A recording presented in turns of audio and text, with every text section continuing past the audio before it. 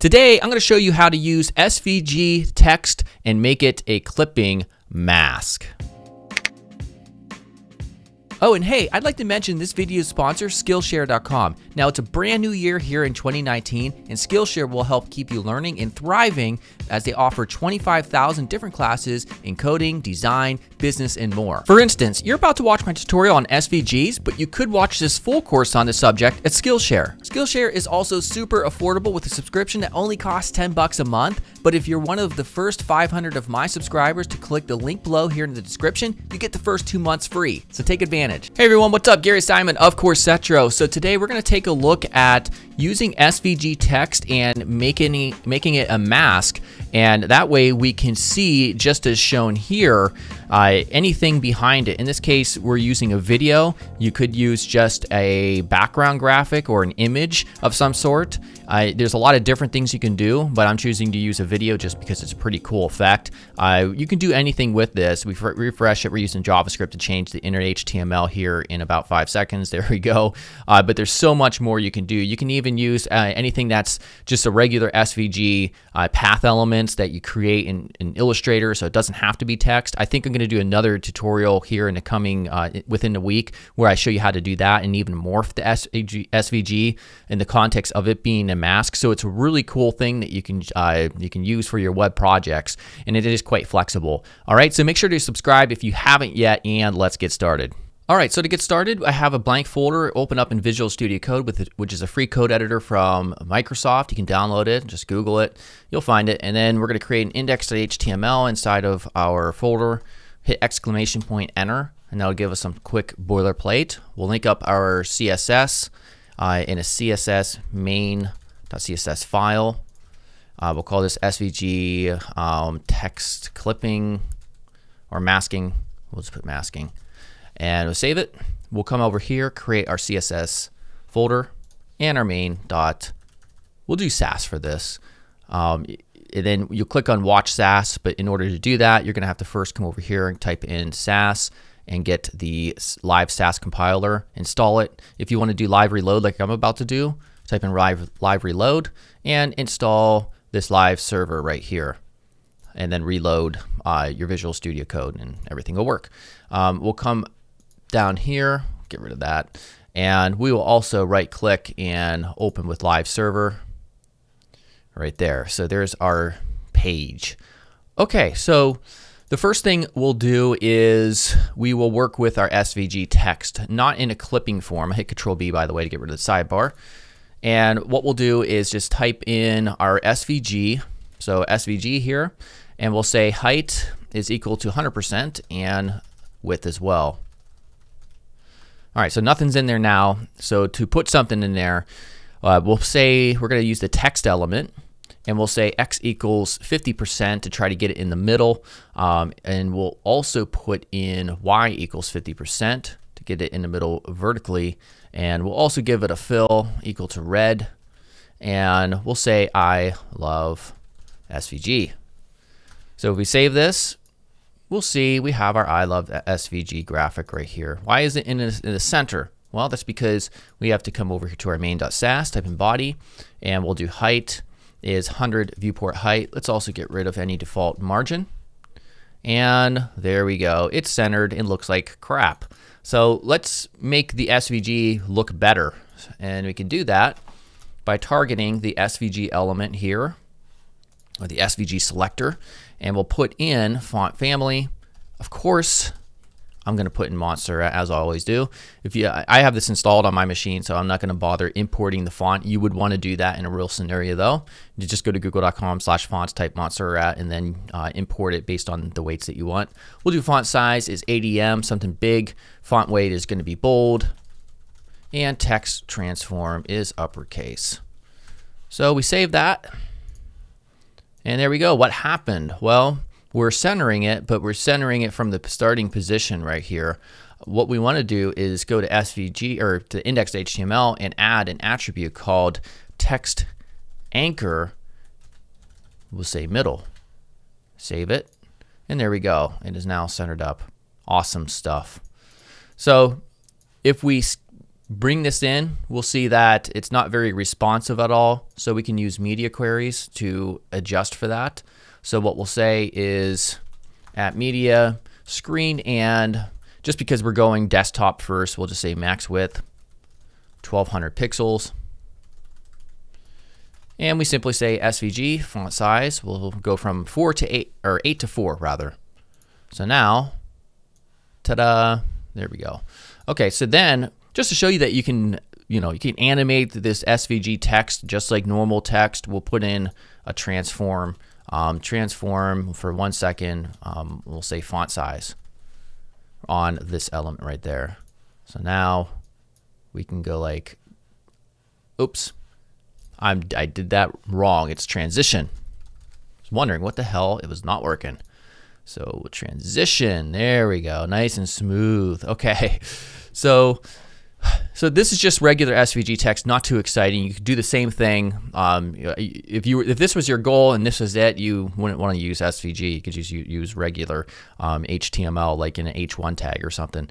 But if we obviously want to do something interesting with it, which is a clipping mask of some sort. So what we'll do is go to index.html. In order for this effect to show that it's working, we have to have something in the background, something interesting like a picture, or even better yet, a video of some sort. So let's add in a video.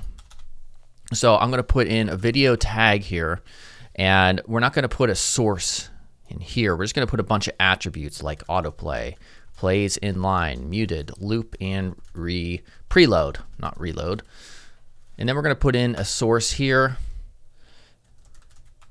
And we'll do source is equal to, and I found a nice resource on Google called public test videos. If you type in public test videos GitHub, you'll get to this page, and these are all publicly accessible MP4 files that you can use for your projects and stuff like that. So I'm going to use this one. We are going on a bullrun.mp4, and so if I put that in source, we're good to go. Okay, so we save that, and what happens? This. All right, first of all, this needs to extend out further. So what we'll do is we'll go here and type video, width 100%, height 100%. All right, that's better. Now this needs to get on top of this. So how do we do that? Simple. We simply say, come out here, we'll do a position absolute. And we'll do a top is 0, left is 0, and height is 100%. Save it.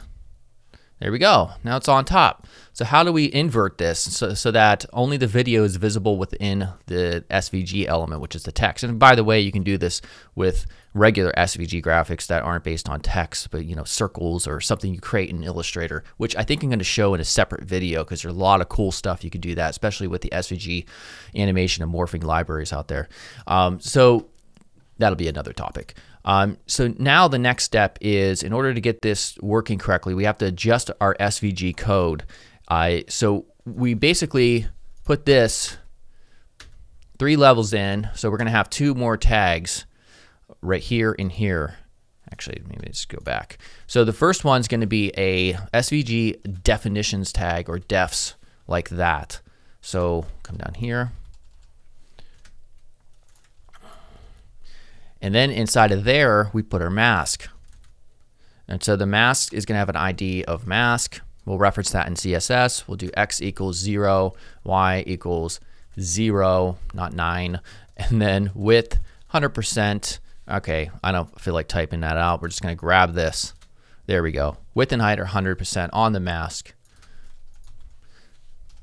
All right, so if we save this, it's not going to be enough. We don't see anything. So we're going to add here inside a rect, so for rectangle, and we're going to put in x equals 0. Actually, you know what? It's going to be all the same 4 attributes right here, so I'm going to save myself a little bit of time right there. And then we'll just copy this. You can make this a little bit better looking by closing it like this. And then also it has to come out here as well.